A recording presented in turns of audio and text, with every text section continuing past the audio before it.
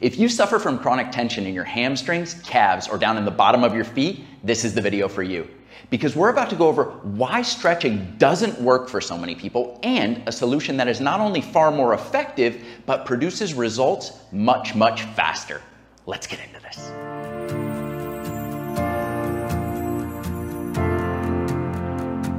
Any conversation about tight muscles in the body has to be grounded in the understanding that when there is increased tension in any muscle group in the body is putting that tension there on purpose. There's a reason for it. And so when looking at the muscles on the backs of our legs, muscles that are part of the broader posterior chain, which is all the muscles on the back half of the body, we need to understand that these muscles are responsible in general for pulling us upright. They extend the hips, they extend the toes, and they pull the spine into an upright position and resist the pull of gravity all day long. And so the first thing that comes to my mind when a person contacts me and says, I have tight hamstrings or cramping in my calves, that never goes away and I've been stretching them for weeks or months, the first thing that I think of is this person has a postural dysfunction and or a spinal instability. Let me show you what I mean. Postural dysfunction is absolutely rampant nowadays. Multiple studies from around the world have shown that about 70% of the modern day population has a forward head position. Now, what's the significance of that? We're talking about tightness in the backs of the legs and the calves and the feet. Well, it's this, that as that head shifts further and further out in front of the gravity line, it becomes heavier and heavier. Specifically, it gains 10 pounds of functional weight for every inch that it shifts forward. Now, if you stand up really quickly and conduct this simple experiment, you'll see very quickly how it relates to tension in the feet and the backs of your legs. So what I want you to do is stand up as straight as you can and then just lean forward as far as you can, keeping your body as straight as possible.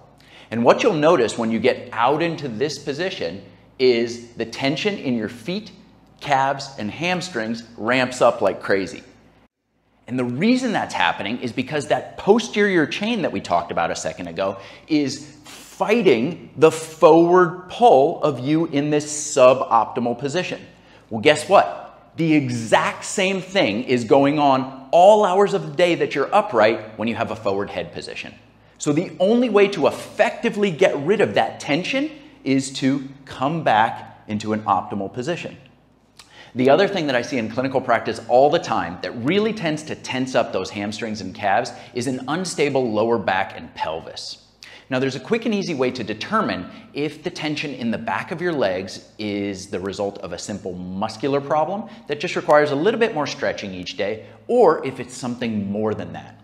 So we're going to perform 2 assessments to figure this out. It's very helpful if you can have a video recording of yourself performing these 2 tests. So either set your phone up on a chair or a coffee table, or better yet, have a friend or family member record you as you perform these 2 quick tests. The first test is a simple standing toe touch. You're going to stand with your feet hip width apart and then just reach down and attempt to touch your toes. What you're paying attention to here is how far you can forward bend. So the angle at your hips to the lower back is what we're looking at here. And then just return to your starting position. Now, it's important that you don't push through pain when performing this test. It's okay to feel a little bit of stretch in your hamstrings or your calves, but if you feel any pain whatsoever in your pelvis or your lower back, you should stop immediately. So say you get to here, about 45 degrees, and you get pain in the lower back, that test is done for you. You should mark your findings as a 45-degree angle and then return to your starting position. By the way, if you do have pain when performing that test, it could be one data point that is indicative of an instability problem here. Then we move on to test number 2.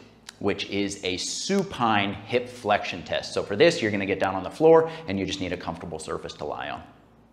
To perform the supine hip flexion test, just go flat on your back on a comfortable surface. Make sure that the back of your head is in contact with the floor. You don't want to be pitched up with your chin shooting up into the air. So drop that chin, get nice and flat to the floor, and then all I want you to do is bring one leg up as high as you can while keeping the opposite leg in contact with the ground. Measure the angle from the hip to the lower back, set that one down, and then raise the opposite side. Once you've got that recording, you're all set. What can we learn from performing these assessments? Well, to get the answer to that, you need to understand the nature of the tests themselves. So what's different about the two? Well, in the first test, the standing toe touch, your body is fully exposed to gravity. And as you move through that range of motion, you're having to ramp up muscular activity to resist that downward pull. So for the person who has a forward head position and or instability of the lower back and pelvis, going through this range of motion is going to make them extremely uncomfortable. Why? Because they're at a massive disadvantage starting out. Like we talked about earlier, that forward head position makes the head heavier. So as you dip and go even further into that forward range of motion, the head is going to become even heavier than they're accustomed to dealing with, which is going to shorten up that range of motion by increasing the tension in their hamstrings to try and support all of that extra weight. And for the person with instability in this region, the hamstring tension is going to ramp up like crazy because, like you saw with that forward lean test, as you bend forward, your muscles have to do more work. Well, what happens when these muscles are shut down? Other muscles, like the muscles in your hamstrings and your calves, kick on to try and take up the slack that's left over from these muscles not working. So what you'll find for the person who has that forward head position or instability in this region is that their range of motion in that standing toe touch will be limited when you compare it to the lying test. So let me give you an example. Person with forward head position. Give them the standing toe touch test. Normal range of motion is 90 degrees all the way down, but they might only be able to go halfway there. Maybe they can only go 45 degrees, and they'll often have pain or discomfort in the lower back when they attempt this test. But you take that exact same person, no less than a second later, lie them flat on their back and have them perform that supine hip flexion test, and that leg will come up to 75 degrees, or maybe all the way to 90 degrees, all the way up to normal. And you're saying to yourself, whoa, what happened? My hamstrings instantly became more flexible. Well, your body turned down the tension in those hamstrings because when you went into that flat lying position, you were no longer having to resist the pull of gravity. In fact, gravity is now pulling you down into the ground and helping to stabilize you and allowing you to move from that stable base, which is why your hamstring flexibility increases so fast. So for the person who has those kind of results, a short standing test, but a much greater lying test, they should never be stretching their hamstrings until they correct the instability problem and or the forward head position. I'm going to say that again.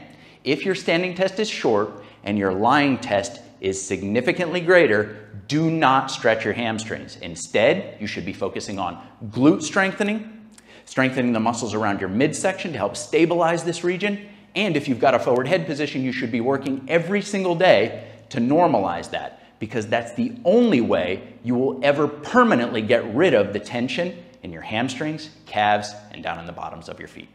And for the people out there whose flexibility was limited and measured roughly the same in both positions, well, it's possible that you just need a more effective way of stretching your hamstrings. Now, the hamstrings can be a challenging muscle group to stretch because they cross two joints. They cross both the knee joint and the hip joint, and so my favorite way for increasing flexibility in this muscle group is to stretch it from two different positions. This way I make sure that I'm increasing the length all the way from origin to insertion. The stretch with the first position is going to target the insertion end of the hamstring down here by the back of the knee. The only thing that you're going to need for this is either a door frame with the door swung open or a sturdy piece of furniture with a vertical edge like this filing cabinet that I'm using. And then from there, what you're going to do is go flat on your back and you're going to extend one leg straight up against that piece of furniture or into the frame of the door. The opposite leg will go through the door or here like I'm doing next to the furniture. And then from there, what you're going to do is position your body either closer to the door to increase the stretch or further away from the furniture or door to decrease the stretch until you feel just a lot of tension here at the back of the knee, but a manageable amount of tension. You should not be in pain. And then you're just going to hold that stretch, relaxing the upper body completely for 90 seconds. Once you finish 90 seconds, you will take that leg down, move over and switch over to the other leg and perform 90 seconds on that side. Now, what I like about this is that it's fully adjustable for different levels of flexibility. Like I said, if I want to get a bigger stretch, I'll just scoop myself closer to the furniture or to the door frame. Eventually, when you get normal flexibility at the hamstring, you'll be able to touch your rear end to that piece of furniture or to the frame of the door. That would represent roughly 90 degrees of hip flexion. That's normal. What's important during this stretch, you're gonna hold for 90 seconds, keep the knee straight the entire time, and then just keep that opposite leg pressed down into the floor while you're doing it. The second stretch is gonna target the upper or origin portion of the hamstring way up here at the hip. The only thing that you're gonna need for this is a comfortable surface to lie on. Once you've got that, just go flat on your back. Now, the starting position is almost identical to the last stretch.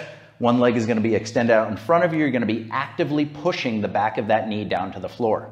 The opposite knee you're gonna bend and you're going to pull it towards the shoulder on the same side. You're gonna use your arms to get a good pull on that leg, and you should feel the stretch way up here at the upper portion of the hamstrings or maybe even the lower portion of your rear end. So you're gonna pull there for 90 seconds continuously, trying to bring that knee closer and closer to the shoulder on the same side. If you find that your ribs are in the way, you can pull just to the outside of your body a little bit, and that helps to create a little bit more space and can help you to get a deeper stretch. Now, occasionally I'll get people in my practice who can't take that kind of pressure on their knees. No problem, it's a simple modification. You just move your hand position to here behind the knee, and then you pull from there, and that allows you to keep the pressure off of the knee as you pull for that 90 seconds. Once you finish that time, switch over to the opposite side. Now I'm actively pushing this knee into the floor, and I'm pulling this one up for 90 seconds, really trying to get that knee to the shoulder. Great stretch for targeting the upper portion of the hamstrings. This makes sure that you're stretching the entire muscle all the way from top to bottom. And for those of you that should not be stretching your hamstrings right now because that tension is coming from somewhere else, well, the good news is that I've got a bunch of videos on this channel to help you out, including multiple videos on glute strengthening. I've got a video on my favorite exercise for increasing stability at the midsection, as well as multiple videos on detecting and correcting forward head position. Now I'm going to include links for those videos in the description down below under the appropriate headline so that you know exactly what to look for. I want to thank you so much for watching. I really hope that you enjoyed this video and that you'll put this information to good use. Before you head out of here, make sure to give the video a thumbs up and subscribe to the channel so that you're updated every time a new video comes out. That's all for now. See you next week.